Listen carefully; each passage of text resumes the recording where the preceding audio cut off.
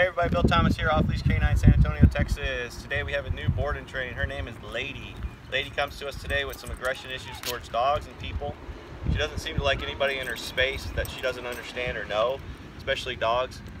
She tends to bark at people when they come up on her to warn them, just tell them to stay away from her area.